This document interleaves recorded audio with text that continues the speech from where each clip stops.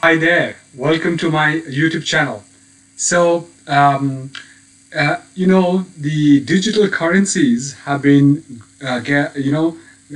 becoming very, very ubiquitous, and it's been growing. A lot of the governing banks are now talking about having their own digital currencies. So, and this is on top of the fiat currencies that every country has. So today I wanted to do a comparison between the two.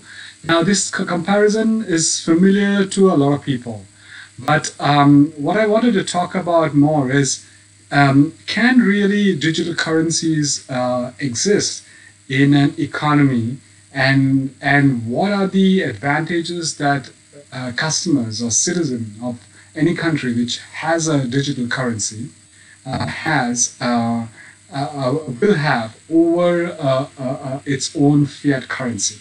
So that's the whole objective of this particular video. So without further ado, let's dive in and let's talk about it. Before we do that, please like my videos, please subscribe to my channel, please smash that notification bell under my video so that you are informed every time I upload a new video.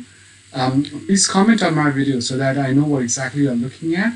And also, please share my videos with people who you think would benefit from my research and from my videos. So, now let's dive in.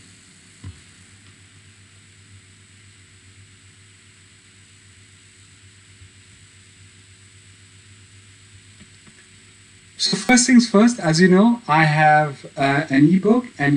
This particular ebook is on my journey as an entrepreneur. The book is titled Six-Figure Corporate Job to Master Entrepreneur. This particular ebook has three parts. The first part talks about the time back in 2010 when I quit my six-figure globe-trotting corporate job and how I prepared myself for the entrepreneurial journey. So that's in the first part. The second part talks about the challenges that I faced while I was an entrepreneur, or I'm still an entrepreneur. I still face challenges. And the third part talks about how I overcame those challenges. Now, there is an addition to those three parts, which is I put down three worksheets. Now these three worksheets are essentially for the readers to see how close they are to becoming a successful entrepreneur, or are they even ready to becoming an entrepreneur. So these are very simple, 3-4 questions. You would be able to score yourself and see where you stand in terms of becoming an entrepreneur. So I put down the scoring system across three possibilities, and you will see where how far or how close you are to becoming a successful entrepreneur. The cool thing is I've scored myself, so you would also know how much I scored based on my mindset back in 2010 when I quit my job. Now this ebook is available to you completely free of charge.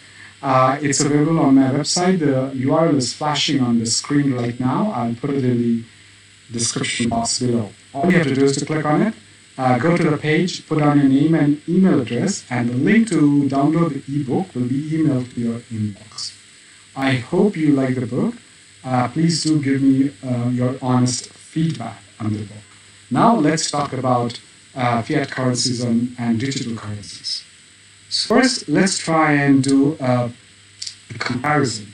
So fiat currencies, they require a large ecosystem for printing, storing, handling, counterfeits, and so on. While there's no such requirement for large ecosystem for printing, storing, handling, and counterfeit for digital currencies. Fiat currency also creates friction, delays settlement, and adds to economic and transaction costs. Whereas for digital currencies, generally lesser frictions or delays in settlement, and hence lower costs to the customers. Fiat currencies, the physical currency, serves as a very good alternative and will most likely always be retained in some form. Whereas for digital currencies, greater challenges during natural disasters, power failures, cyber attacks, unavailability of network, and all of that. Everything to do with digital. Fiat currencies established parallel economy and monetary basis with respect to classic gold standard, forex rates, conversion, capital movement, and so on for many, many, many years. A digital currency, whereas there is no such established system yet, and lack of monitoring, regulations, and compliance gaps for anti-money laundering and cross-border money transfer. Although it does happen, but regulations are still not really in place for digital currencies. Having said that, of course, like I said at the beginning of this video, most economies, most governments are looking to bring their or launch their own digital currencies.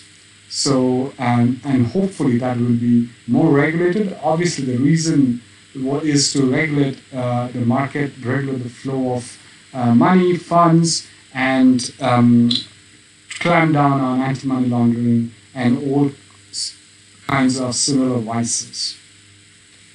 Now let's try and see, can digital currencies really exist in economies?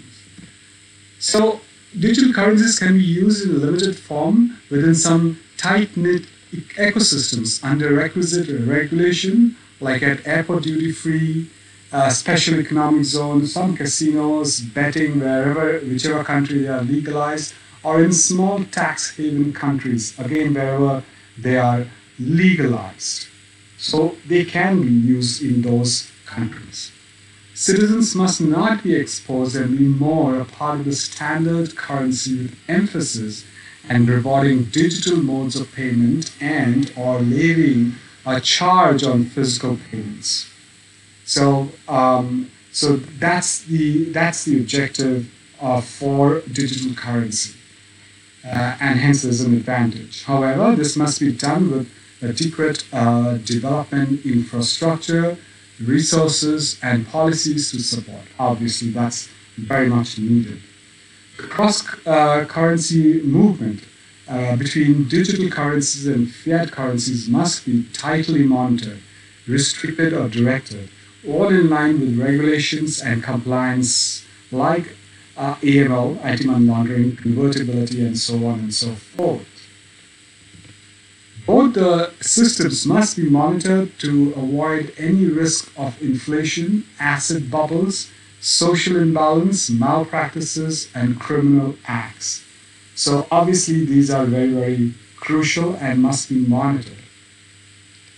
Citizens today are more familiar with the fiat currencies, hence familiarizing them with those digital currencies and crypto will help run the two parallel systems efficiently.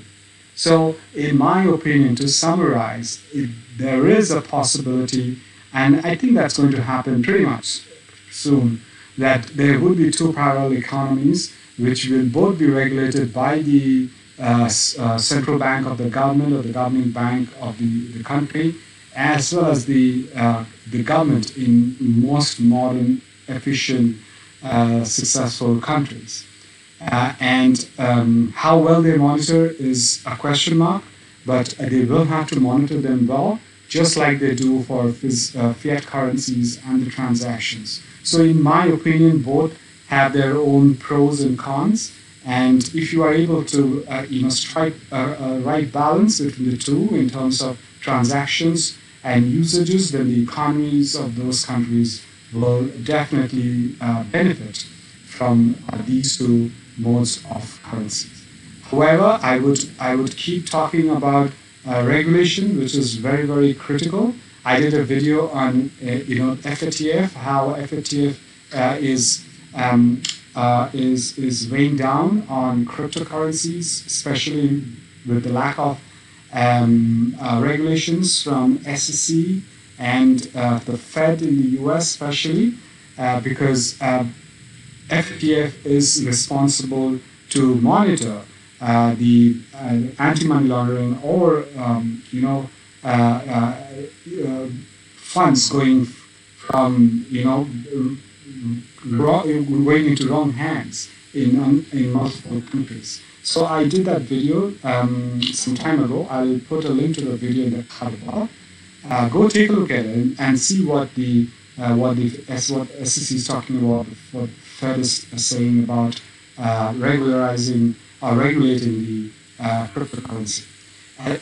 Towards the end of this video, I will also put a video on Janet Allen,